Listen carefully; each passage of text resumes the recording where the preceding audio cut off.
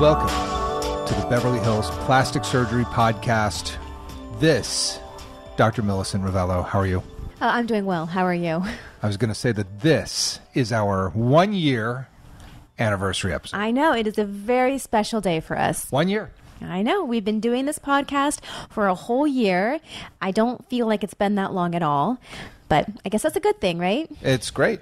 It is also, not only is our 1 year anniversary of the Beverly Hills Plastic Surgery Podcast, it is also September 30th when we are recording this, National Podcast Day. Oh my gosh, the whole constellation of great things all coming together for this one day. I don't know what Podcast Day means, but we have a podcast, and so we should celebrate. It's our day.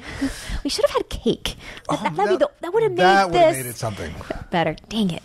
All right. I'm going to, there's a Sprinkles there's an ATM down the street here, so we could do that. For those of you who don't live in the LA area, Sprinkles is like cupcake crack, and it's ridiculous. It's ridiculous. Yeah, not unless you want to put down 5,000 calories, try to stay away. So I want to talk about your recently published article. Well, it's not your article, but an article in where you talked about plastic surgery during the COVID-19 pandemic. It was a really cool thing. Right. So this was a Financial Times article that came out recently. Not a small publication. Not a small. I think people have heard of Financial Times. Yes. And they they reached out because they wanted to get some background information on what was happening with plastic surgery in the time of COVID. And this has been a discussion that's been sort of battered around in several publications, starting probably around June or July of this past year, when we noticed this huge uptick in plastic surgery cases, more than there were obviously during the major shutdowns of COVID, but even more than we had at this time last year pre-COVID. And so it begs the question, why? Well, and I mean, I have my theories, but I think, there's really a whole host of things that are causing it. What did you tell Financial Times? So there are multiple reasons. And I think what it comes down to is that people who have kept their jobs, that are still in good financial circumstances, are not spending their money on things they might otherwise have spent their money on.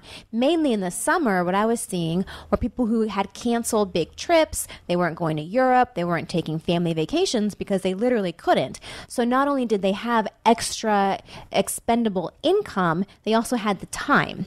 So that's the other thing, is now people have time. Time's a big thing. I mean, just think about when you're trying to get anything done, you need to really plan. You need to plan, and people that are now working at home or have seen maybe a decrease in their workload, especially in the earlier days of the pandemic, had time to do their research, to really, go onto people's websites and decide what they wanted to do, look at things. So they had the time to plan, but even more importantly, they now have time to recover. So people are working from home. They don't have to go into the office. So they can take maybe a week or a few days off and then just work from home like they've been doing. Yeah, I mean, those are all great starting points for a boom in plastic surgery, but it gets deeper. I mean, obviously, I think one of the biggest issues is there's no place to spend your money. What are you going to do with it? Where are you going to go? Like, you can't go anywhere. So if you are making money, if you're one of the lucky people that have kept your job and you are still working, you can't take a vacation. Nope. You can't. Where are you going to fly to? Nope. You can't go anywhere. You can't fly. You don't want to risk getting on an airplane. Yeah. I mean, what are you doing with your money? So savings is going up. Just even speaking to my girlfriends, they're not shopping for clothes like they used to because there's nowhere to go. Where are you going to wear them? Even just smaller upkeep things, maintenance things, like maybe your fillers that you put in your lips. Who cares? You wear a mask all the time. Or your weekly manicures, not doing them anymore because I've stopped doing mine. Salons are closed. So, I mean, this is maybe more. I was going to go with that. I was like, yeah, okay. You do your nails every week. I should do manicures. It'd be awesome, but I just don't. But I mean, especially here in LA, here in California, we're still in a bit of a shutdown for a lot of things. Bars, nail salons, massages. So yeah, there's nowhere to go and not a whole lot of things to spend your money on. And